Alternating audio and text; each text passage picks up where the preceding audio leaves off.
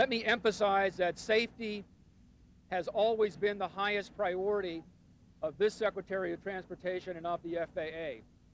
We have worked very hard over the last several years, in light of some accidents that we had in 1994, to reach one goal, and that is no accidents. It's clear we have a lot more work to do.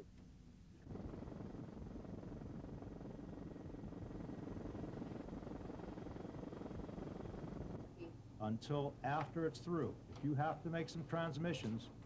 But given the environment out in the swamp there, with the mud and the water particularly in the combination, it is very, very tough to figure out how we're going to get the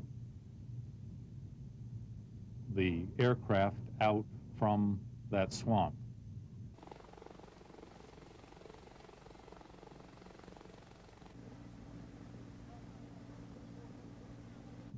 Late in the morning this morning, NTSB released the scene for the beginning of recovery, and divers were going into the water out at the scene this afternoon. The engines were found.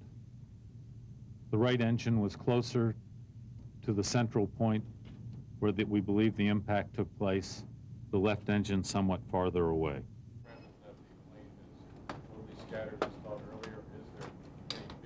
And an encouraging note in terms of recovery of the flight data recorders, which for us is an enormously important element.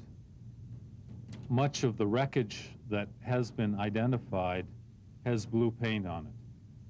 And the ValuJet paint jobs are such that most of that is on the tail or toward the tail of the aircraft.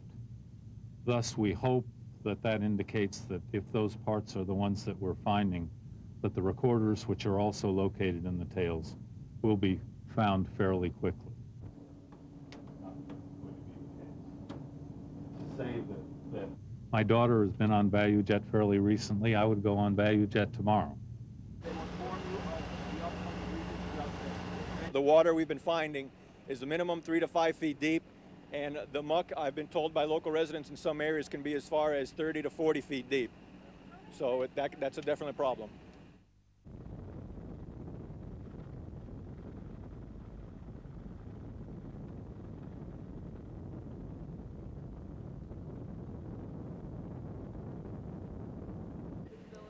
The visibility of the divers has been almost nil.